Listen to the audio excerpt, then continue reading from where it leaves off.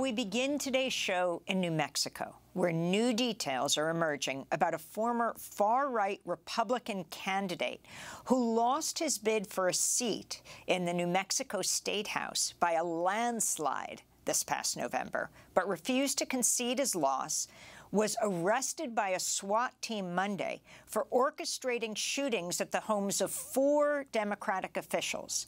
Police say the suspect, Solomon Pena, paid 4 men to shoot at the homes of 2 county commissioners and 2 state legislators. This is Albuquerque Police Acting Commander Kyle Hartsock.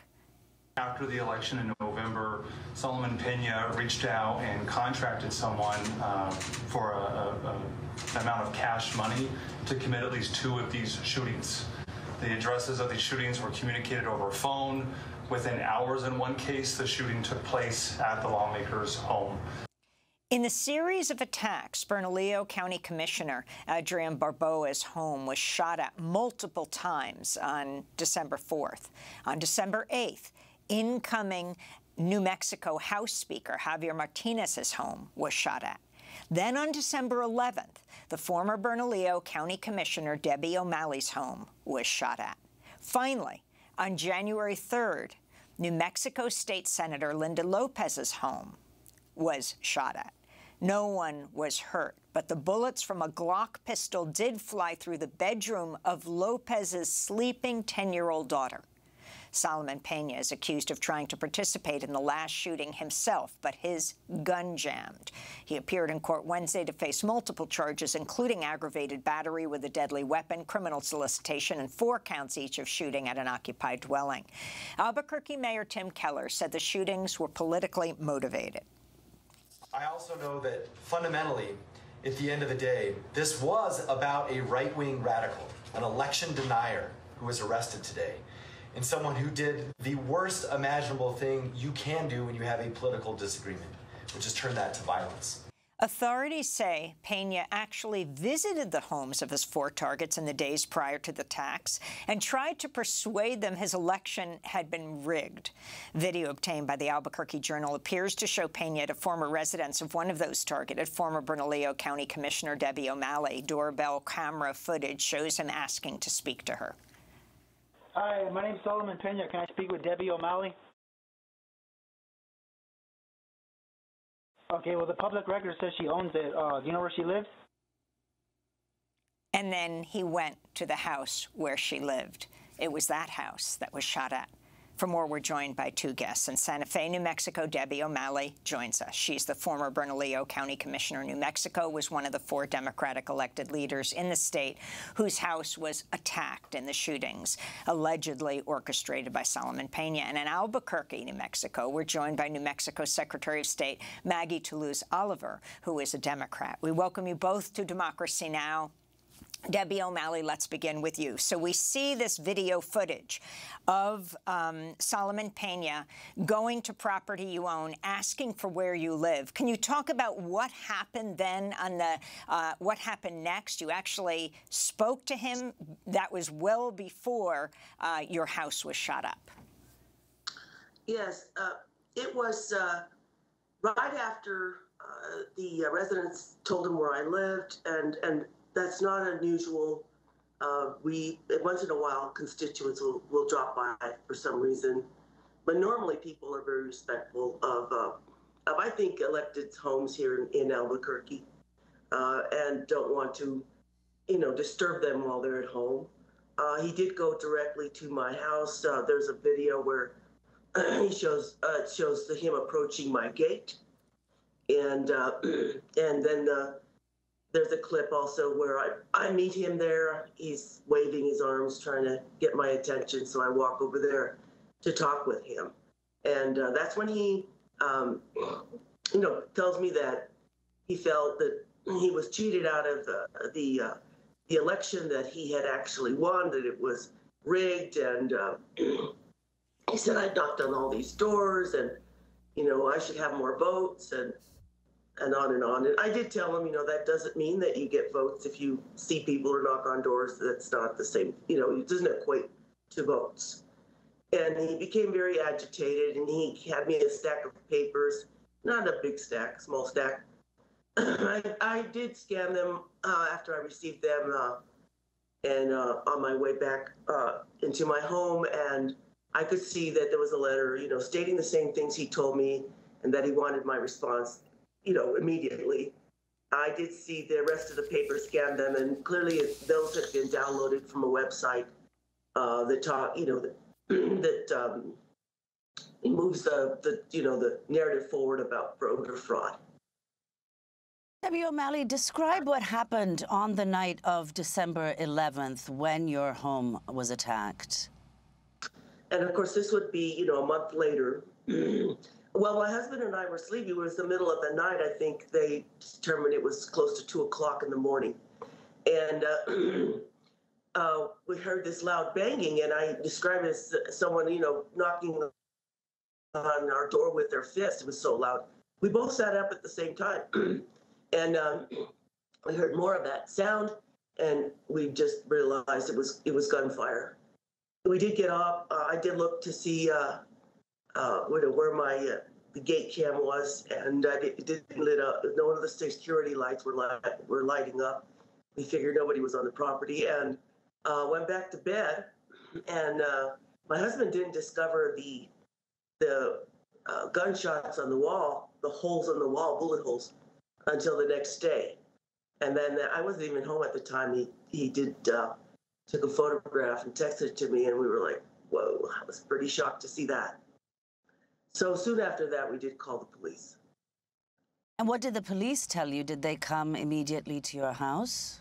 Well, they did. They sent a team out. They checked the area for casings. I met with the detective at the time. I did mention that the only thing unusual was this visit from that individual, Pena, and they, they did take that information, and so I didn't hear anything really. I think that there was much more focus when Senator Lopez's house was shot at. I mean, this. I think they realized that there was something going on. My husband was very worried about it. He was suspecting something was going on earlier than that these weren't just isolated things. So that's when I believe the New Mexico State Police got involved, and then FBI and others got really focused, and this became a priority for law enforcement here in Albuquerque. And as you said, when State Senator Linda Lopez's home was shot at, her daughter, 10-year-old sleeping daughter, was nearly hit. She talked about the dust that was on her as a result of the bullet flying. In the complaint, and I want to bring in the New Mexico Secretary of State here, the complaint citing an unnamed source said Solomon wanted them to aim lower. These are the people he allegedly hired to shoot at the houses, though he apparently was involved with one of them and his gun jammed.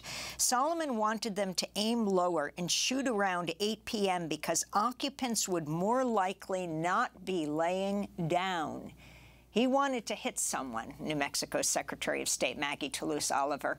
You run the election apparatus system in New Mexico, as all secretaries of states do in their states. Your house personally was not shot at, though you went into hiding last year. Talk about what's going on here, this political violence at home. Sure. Well, thank you for having us on to talk about this important topic. I've been an election administrator in New Mexico at the local and now at the state level for the last 16 years. And of course, the last 2 years, I think, have been unprecedented in terms of the violent political rhetoric that we are all being exposed to as election officials. And now, of course, we can see the through line with Mr. Pena, a radicalized pro-Trump supporter who not only took threats that he made toward me personally and other election officials, but obviously into actions against former Commissioner O'Malley and our other friends and colleagues. And I think, this is a topic that I've been talking a lot about with the public, that, because of the big lie and because of the mis and disinformation that has been spread through a certain portion of the population so extensively over the last 2 years, we have now seen individuals like Mr. Pena, frankly, somebody who already had a criminal record in the past, who might have been already disposed to commit acts of violence, taking that rhetoric as truth and changing from a pattern of verbal or social media-based threats into actions. I'm very grateful for law enforcement in our state, for the Albuquerque Police and the state police, the FBI, to have acted so quickly once this pattern of actual violence was established, and to take quick action to obtain and arrest those who were involved. But what concerns me is that this may not be where this, radicalized behavior based on lies and mis and disinformation end. Maggie, could you explain, as you mentioned, Pena had a criminal record. So how is it, first of all, that he was able to run for political office at all? And how did he get access to guns? Well, I don't know the answer to the second question. I think our members of law enforcement would be better equipped with that information. But what I can tell you, in New Mexico, we have a little bit of a disjoint in terms of our laws around candidacy and holding office. So in New Mexico, someone who has been convicted of a felony cannot hold a public office. However, there is no such prohibition for somebody to seek office and be placed on the ballot. So the grand irony of Mr. Pena's, candidacy is that although he could run for office, he could never have actually assumed office had he won the election. But as you already stated, this was a landslide loss, and it wasn't even close. And so, the allegations of election rigging are just ludicrous. He lost by something like 50 percentage points. But if you could tell us, Secretary of State Maggie Toulouse Oliver, why you went into hiding last year. Following the 2020 general election, as I think folks are very aware, there was a tremendous campaign orchestrated by former President Trump and his supporters to cast aspersions and doubts. Of course, we saw the most visual and violent culmination of that with the January 6th insurgency attack on the Capitol. However, I and many of my colleagues from around the country who conduct elections on both sides of the aisle, independents, we were subjected to a massive doxing campaign that ultimately turned out to be orchestrated by the Iranians. It was a website called Enemies of the People. My home, along with the home of about 70 other election officials from around the country, photos of our homes, our home addresses, our personal private information was posted on this website, and they went so far as to create a Bitcoin wallet to collect donations for bounties for individuals who may be so inclined to commit acts of violence against us. So yes, I had to relocate from my home. I had a state police protection detail for several weeks until that website was ultimately taken down and until some further security measures could be taken to keep my home safe moving forward. Debbie O'Malley, could you talk about what you think needs to happen, what your concerns are now? Well, I mean, that question has been asked of me many times now, what needs to happen. And I don't, if you're talking about security or how to secure, our homes and our, so that we're not vulnerable, I don't have the answer to that. I mean, I'm a local official. I've lived here. I was born in Albuquerque. Family's been here for many generations. My constituency knows who I am. They see me at the grocery store. If they need to get a hold of me, they can. That's the life of a local official. Am I supposed to have a detail follow me all everywhere? Well, that's not, that's not feasible to have that happen. So obviously my vulnerability level was increased greatly, and I, certainly have a higher alert in terms of my safety and security, and we're doing what we can there. But other than that, I don't have the answer. The access to guns is anybody can get a gun. I mean, we see this everywhere, and people don't think twice about using it. So I don't have the answer for that. We're going to end with New Mexico Secretary of State Maggie Toulouse Oliver. If you can comment overall on the climate now. I mean, you have the chair of the Secretaries of State, Jenna Griswold. She's the Secretary of State of neighboring Colorado, who lobbied to get bodyguards as well. Are we seeing this all over the country, not only for Secretaries of State who run elections, but local level officials? I mean, what do you feel the country coming to at this point? Do you see this white supremacist violence, far-right violence, as only increasing at this point? What needs to be done? Well, it's a good question. Interestingly, I was just doing interviews a couple of months ago talking about how election officials around the country, and myself included, were heaving a huge sigh of relief post the 2022 election, because the level of violence and threats of violence did seem to be significantly lessened over 2020. However, I warned at that time, and I obviously have to say now that we don't think that that is over,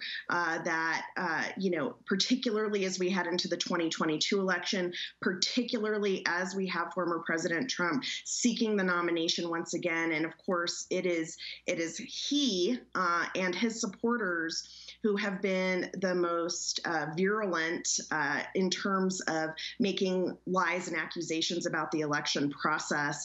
That again, we can see that through line of what happens when you have this heightened rhetoric translated into action. So to answer your question, yes, I think we are still security of election officials and public officials in general now is top of mind. In my state, here in New Mexico, we are going to be looking at some pieces of legislation to keep public officials' private home information less public, to make it less public. And we are also continually seeking more funding and resources for security measures for those of us who run elections. Now we are also going to have to look at all of our public officials. New Mexico is a very accessible place. It's a small place. It's very community-based. As Commissioner O'Malley was saying, folks are used to knowing who their elected officials are, where they live, how they can get in touch with them. Now we have to try to strike a balance between that access and the security of our public officials because of this increase and of course the recent events of political violence here. Well, I want to thank you both for being with us. Maggie Toulouse Oliver, New Mexico Secretary of State, speaking to us from Santa Fe, New Mexico, and Debbie O'Malley, former Bernalillo County Commissioner. Her home was shot up by a right-wing Trump supporter who denies the election results. In his own case, he ran for the state legislature. Coming up, we'll look at Azerbaijan's month-long blockade of the disputed area of Nagorno-Karabakh, a home to mostly ethnic Armenians. And then you'll meet the climate scientist who was fired from her job in a federal lab for her climate activism. Stay with us.